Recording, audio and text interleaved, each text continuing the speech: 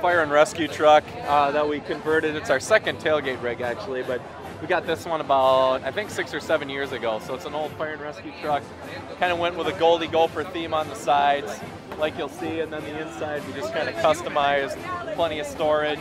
We've got replicas of the axe, Floyd of Rosedale, and the little brown jug in there too, so it's pretty cool. We've got all the national championship teams, Big Ten champions, Big Ten standings. It's kind of been an ongoing process of collecting or making the different trophies in here. The Jim Wacker t-shirt, that's from when I was in college, when Jim Wacker was a coach here. So this is kind of my prized replica that I've made here. It's Paul Bunyan's axe. You can see it's been a few years since we won it, 2003, but it's updated for both teams. So it's pretty awesome, I think. It's a pretty cool replica. James likes it. It took probably, I don't know, 5 months of, 3-hour days probably put together to get it into what it is now, I guess. But it was a labor of love, I guess.